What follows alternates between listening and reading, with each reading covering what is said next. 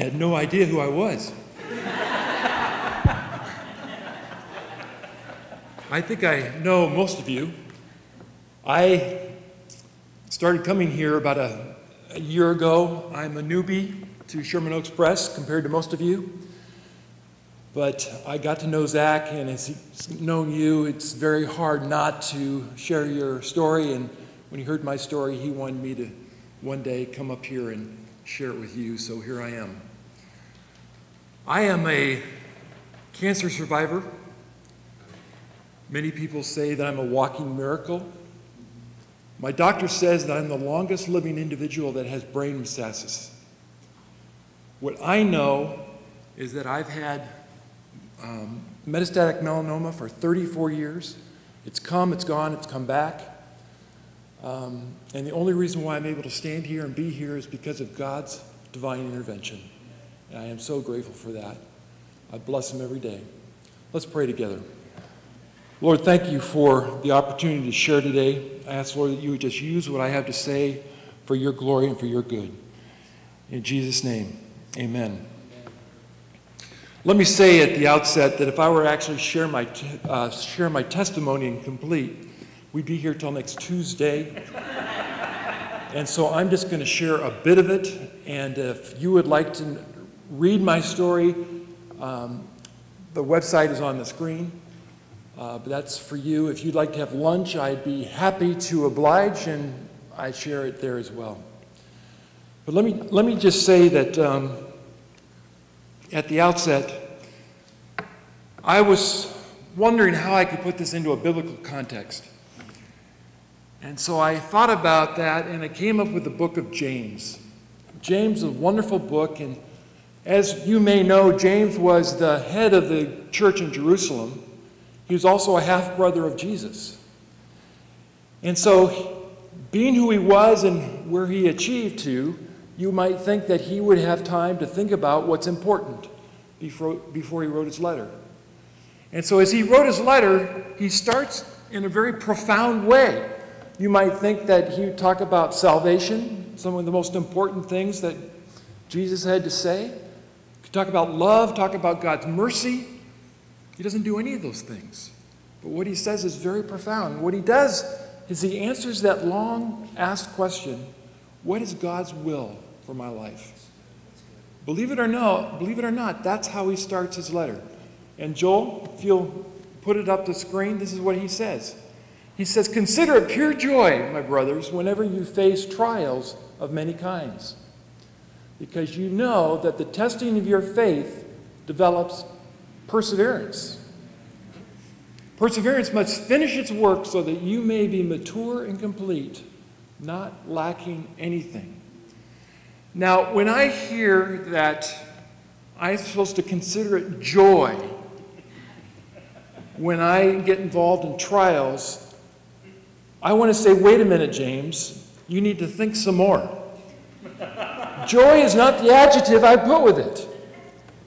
I might put anger, frustration, some of those adjectives might fit. So why in the world would James say consider it joy? Well, he says the only way that you're going to be able to create perseverance, build perseverance, is through trials. Now that's no fun, but it's necessary if you want to get to the third step. And the third step is that we might become mature and complete, not lacking anything. Now, the word for mature in Greek is the word pistis, and it is also translated perfect. The word complete can also be translated as entire. So if you read that then, what he's saying is that as we produce endurance, we want to let it have its perfect result, that we might become entirely perfect. Now, we hear that and we say, well, that's silly. Only Jesus is entirely perfect. Until we think about it from God's perspective. Because what God wants from us is that we would become the people that God created us to be.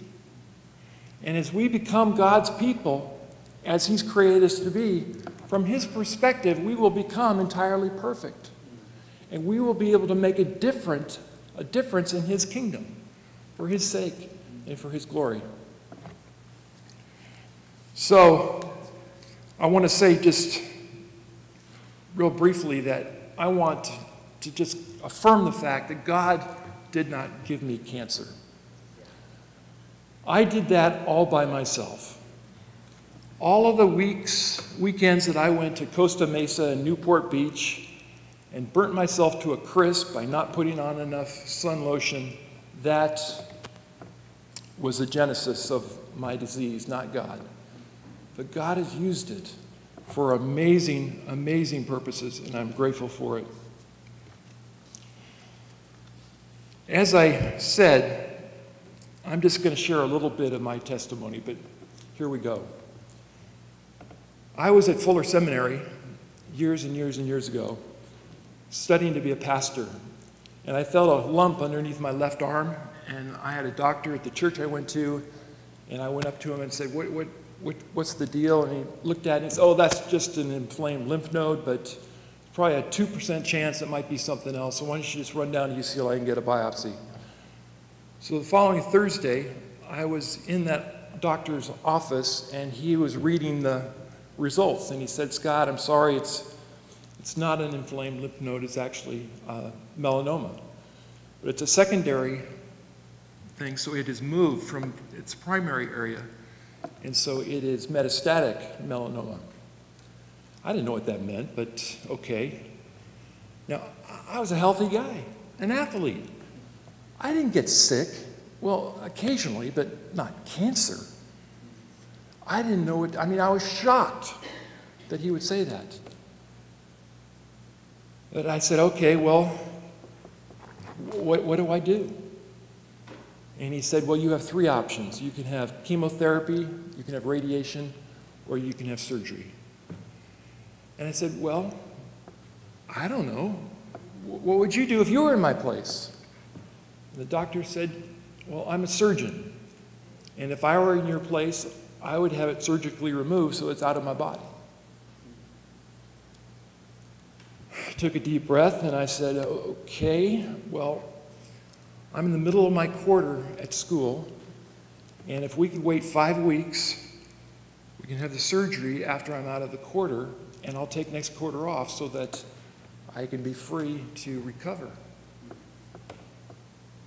And he looked at me and he said, Scott, I was thinking more like tomorrow. Everything went cold. It's serious. It's moving. He doesn't want to wait 5 weeks. I get it.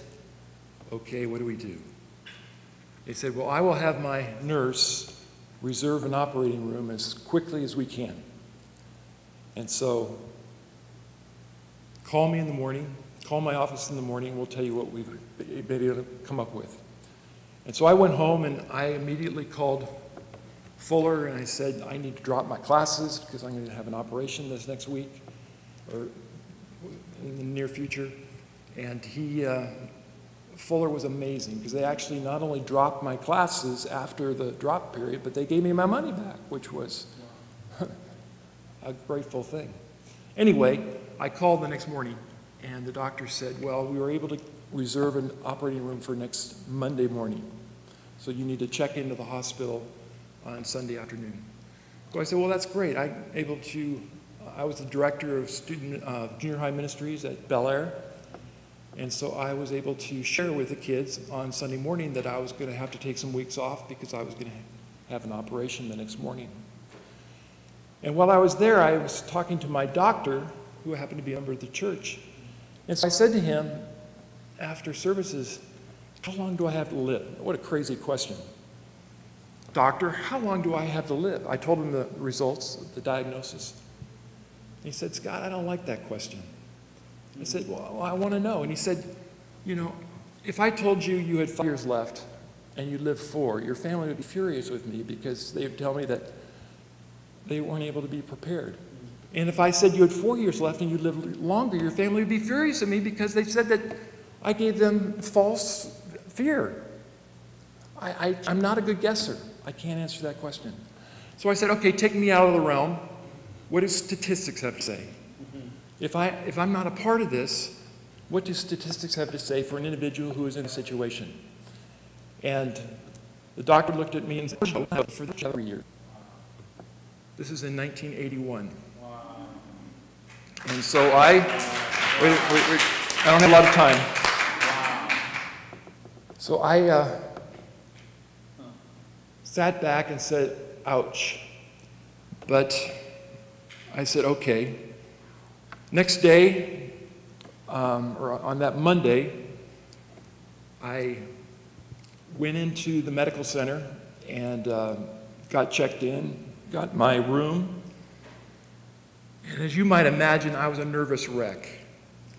I had cancer surgery the next day, and I had no idea what was going on. Later in that afternoon, toward the evening, a doctor came into my room with a consent form I was supposed to sign. I found out he was my anesthesiologist, and he was there to explain to me what was going to happen the next morning. Pre-op, surgery, post-op, the whole thing. And he was going to tell me about the possibilities, the negative possibilities that might happen that I had to sign off on. And so he's going through that. The first thing he was telling me about is the fact he's going to stick a tube down my throat to my airway for anesthesia, and he might scratch it. He might give me too much or too little anesthesia. I might have a heart problem. He gets through this bullet list of things that could possibly happen. Of course, he said they never happened, but I've just got to share these with you. The last one on the list is, well, it's surgery, and so I've got to tell you that you might die. And I said, oh, great. Takes a pen out of his pocket, hands me the pen, gives me the consent form. I need you to sign this form. So I say, okay, great. If I sign this form, they'll do surgery tomorrow morning and I might die on the table. Great. If I don't sign the form, then they'll postpone the surgery and I'll die of cancer. Great! So I signed the form and laid back and just started to sweat in the bed. And it was getting later and later, and I was kicking the sheets around. There's no way I was going to sleep. I had some sleep because I had surgery in the morning. So it got midnight, and I was looking across the little tiny room I was in, and of course there was a hollow clock on the wall. White background, black hands. And I looked at it, and I just happened to notice it was 2 minutes before midnight.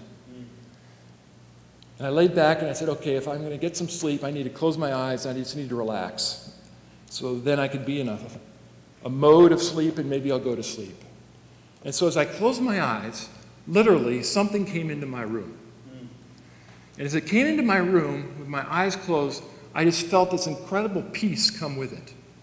Now, I had no idea what was going on, but I knew that I didn't want to open my eyes because this spell or this trance, whatever it was, would stop. And I didn't want it to stop because that peace felt so good.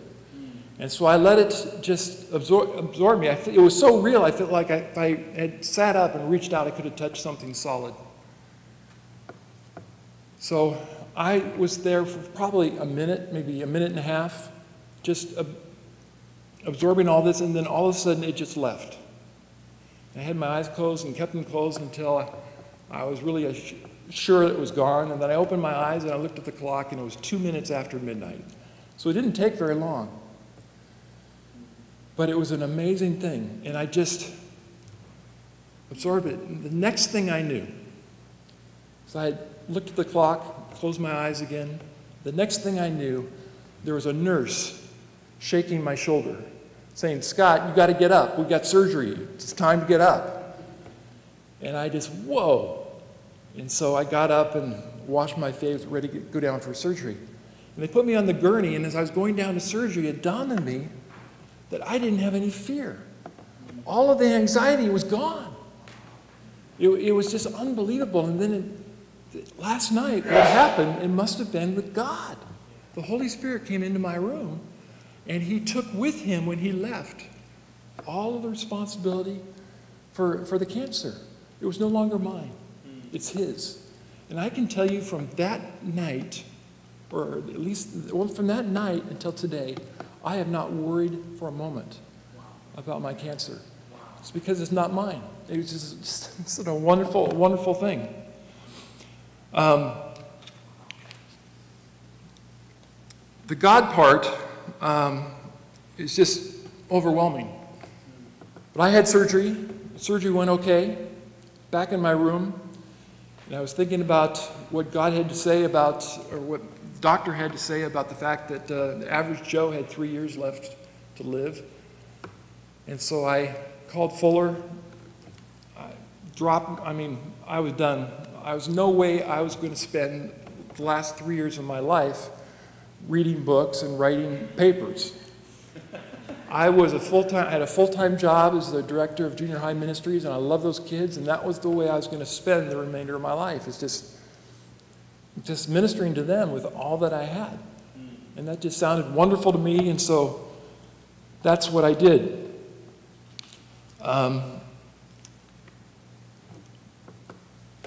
For those doctors, nurses, and those in the know will tell you that if you have cancer, what you can look forward to is a 5-year mark. Because if you can go 5 years without having cancer, they say you're in remission. Now, people go 5 years, they go, oh, I'm in remission, cancer's gone! Nope, that's not the way it works. Remission simply means that the odds of your cancer coming back are about the same as another cancer completely different from the one that you have coming and getting you somewhere else. So the cancer's not gone, it's in remission. So I went 5 years from that first surgery, and we took a deep breath and said hallelujah and had our remission party, and a month later, they found something in my small intestine. So long story short, I'm in the hospital. 3 days into the hospital, they've been looking and took an MRI, and nothing seemed obvious, but the doctor said there's something there. And Scott, if nothing happens this evening, if it doesn't go away tomorrow morning, I'm going to need to do exploratory surgery to figure out what's going on. So I called my prayer warrior friends, my wife. We're sitting in my hospital room that night, 7 or 8 of us. Individual has a guitar, we're singing, praising God in between the songs. They're praying for me. And I'm lying in my bed, and the door is open, and people are coming down the hallway, kind of looking in, seeing what's going on. And I see one individual who's larger than the rest walk by, and then all of a sudden, he must have hesitated because he came back, looked in the doorway, and as if he was going to do something, all of a sudden he was gone. I can tell you that within 4 minutes, he was back, came into the doorway. I pointed at him, and everybody that was around the room singing stopped singing and looked at him. And so he said to me, I'm a pastor, and I was just praying with one of my congregants, and I came by your room, and God said to me, go in there and pray for him. And so I was going to come in and pray for you, but I saw all that was going on, and you were singing, and I said, I must have heard God wrong. So I left and went down the elevator to go home. And before the elevator doors opened, I heard God say to me, don't you even think about getting into this elevator until you go back and pray for that individual. Wow. Come on. So here I am, and I was just wondering if I could pray for you. Wow. And I can't tell you that I even get emotional. I was lying in that bed, and we were praying that God would come and get rid of this cancer or whatever it was, so I didn't have to have surgery tomorrow. And he sends a person. So he comes in the door, and this is what he says. Exactly. He said, okay, what am I going to pray for? I said, well, we're not sure. The doctor wants to do exploratory surgery tomorrow, but there's something wrong with my gut. And he actually put a smile on his face. And he says, that's what I pray for best, it's guts. And so the group of us are just absolutely thrilled that God sent a gut specialist to pray for me. That's awesome. And so he prayed.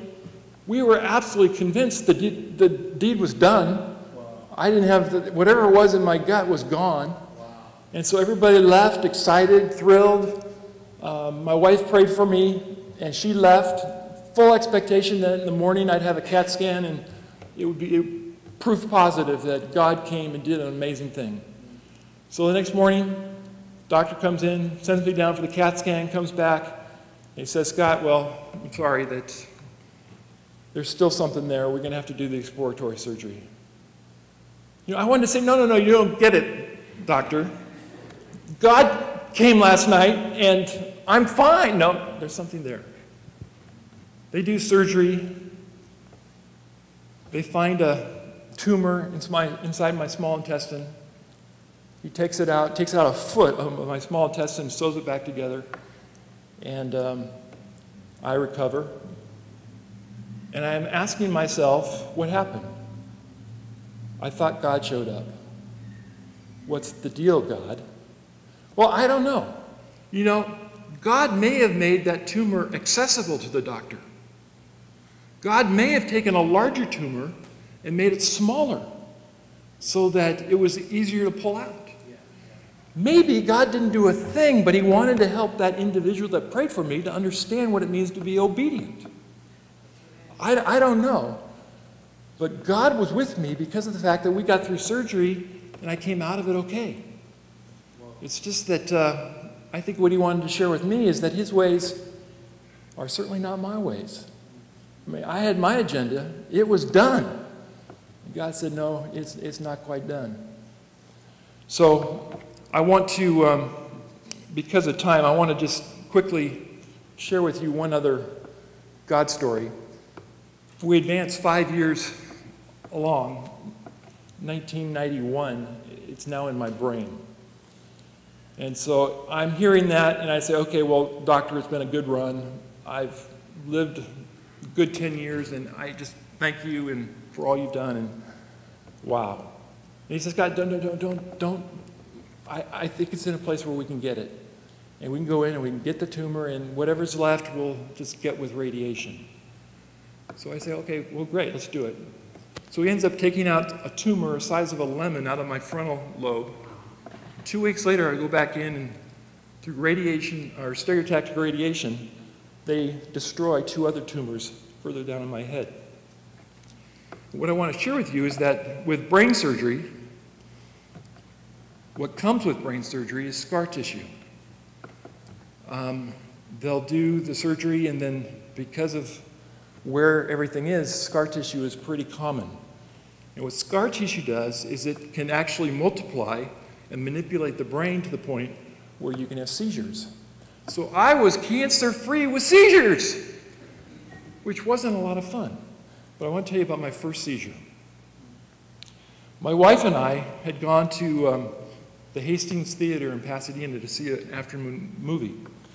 We saw the movie, and we got back in my car, and I was driving west on 210 back to Sunland, where we lived. And all of a sudden, going 65 miles an hour in the left lane, I have a grand mal seizure. Now, if you know what a grand mal seizure is, it simply means is that you go unconscious.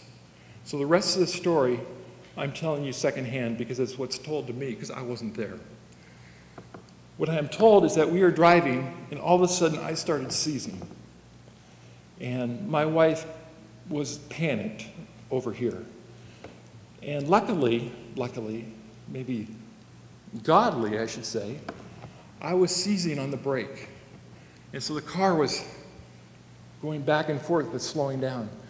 And my wife tells me she was able to reach over, grab the wheel that I had let go of, stick in her foot, and put on the brake and stop the car in the left lane. Well, she says that she got out of the car, hysterical, not knowing what to do, and a woman drives up, sees my wife, and she immediately pulls in front of the car, so that her front end's in the median. And she gets out and is trying to comfort Pam, and All of a sudden, 2 large delivery trucks come up from behind. One comes up in the lane next to us, and one comes up behind the car and cocoons my car. They both get out, jump out, and they say, what do you want? What can we do? And Pam, trying to get a control of herself, says, well, my husband is having a seizure. Please get him out of the car. So they run over to the car. In the midst of the chaos, she locked the keys in the car. What do you want us to do? Break a window. So they got their tools. They broke a window. They got me out of the car, and they set me down on the freeway. Great place to be. I'm unconscious. I have no idea. So they tell me they had to wait quite a while for the paramedics to get there because they had to get through the traffic to get there. They finally got there, packed me up, put me on a gurney, took me to Huntington Memorial Hospital. First thing I remember is going over the bump into the emergency room garage area. And I kind of woke up then. And I wasn't having seizures anymore, but it was, I didn't know what to think. I had no memory of what had just happened. So they took me in, they filled me up with anti-seizure drugs, and by that afternoon, they sent me home.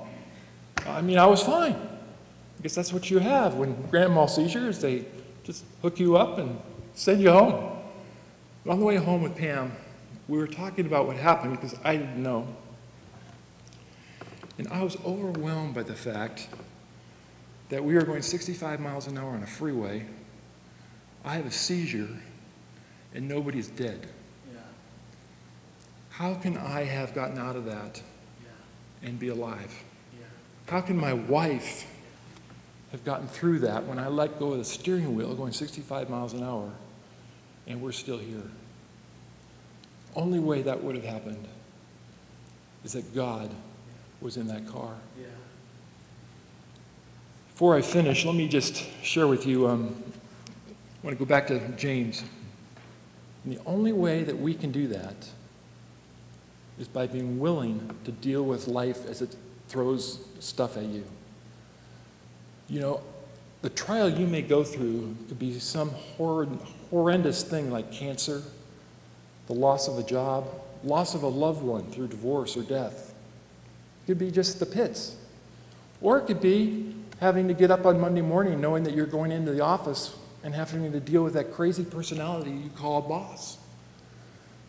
Or it might be having just to get people off to school every single morning. Or sitting down at the computer and dealing with more spam today than yesterday. It's frustrating. The issue isn't the trial. The issue is what we do with it. Are we going to grouse and complain and just not grow? Or are we going to allow those circumstances, which were unwelcome circumstances, to say, yes, Lord, I'm going to deal with this in a way that I'm going to be something more tomorrow than I am today, so that I can reach out and touch those around me that you set there, that you make these divine appointments. I'm going to be available to be your ambassador for those. That's what God wants from us. So whatever the trial is, we need to expect them and use them. Let me say that I've gone through a lot, probably more than my share. But I promise you, what I have gone through does not compare to what I have received.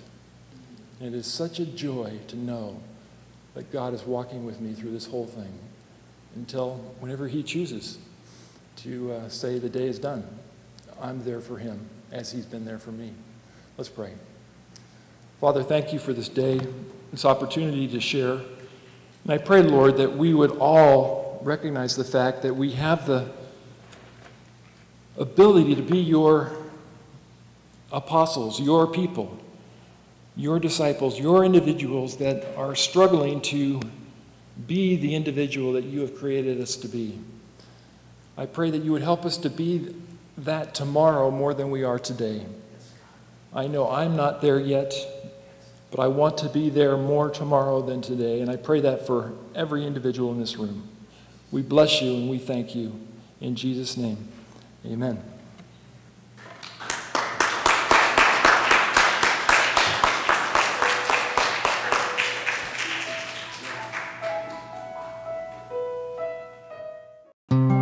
Help us spread the message.